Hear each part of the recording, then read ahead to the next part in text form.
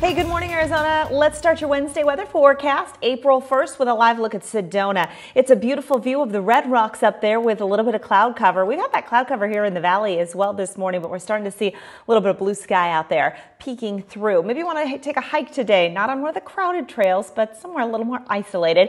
81 by 1 p.m., 85 by 4 o'clock. That's our high today, and then 78 by 7 o'clock this evening. Mostly sunny skies by the afternoon hours.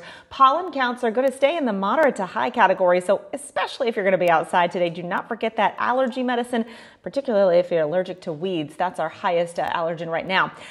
Valley winds are going to pick up a bit tomorrow. We are looking at a breezy Thursday ahead, and today it's going to be a little bit windy in the high country as well. Some breeziness as a storm system approaches and then passes by to the north of us the next couple of days. We're not going to get any rain from that today. Again, we get a little bit of cloud cover. You can kind of see that already starting to break up here on our satellite view. But let's go forward in time. Futurecast shows those clouds clearing during the afternoon hours by 5 o'clock this afternoon.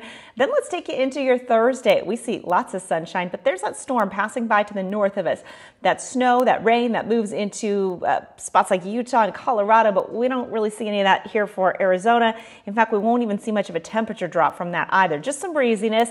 We stay in the 80s under a ridge of high pressure all the way through Friday and through your weekend as well. So high temperatures today look like this: 58 in Flagstaff, 74 in Kingman, and 63 up at the south rim of the Grand Canyon. 73 today in Winslow, 65 in Show Low, and 84 in Tucson.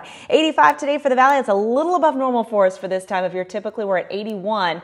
86 is the warmest we've been so far this year, and it looks like we'll stay right at about that level the next couple of days. Won't get warmer than about 85 all the way through the week. And then next week, we're actually looking at a cool down. There's even a slight chance of rain on Tuesday. It's a pretty slim chance at this point, but we're going to watch that and see if that changes as we get a little bit closer. In the meantime, warm and dry out there today.